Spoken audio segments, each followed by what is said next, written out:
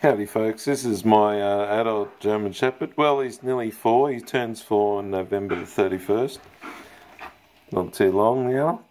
And he's really hungry because he's been out walking, and he gets about 1 hour to 2 hours a day exercise, and normally if he doesn't eat around 2 kilos of raw chicken, this is what I'll feed him. So this is a 700 gram tin of Aldi's casserole with beef and gravy.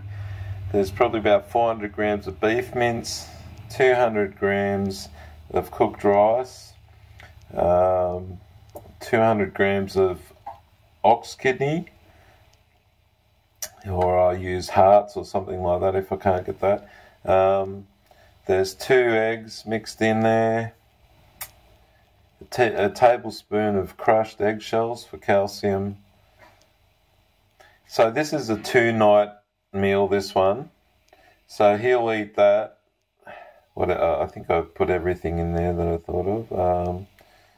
The mince, yeah. So he'll eat that with probably about 300 grams of this large breed dog food. Look, he's really trying to tell me he's hungry. He's been exercising a lot today.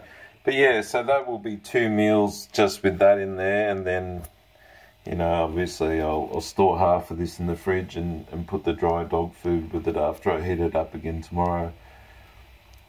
Okay, thanks for watching.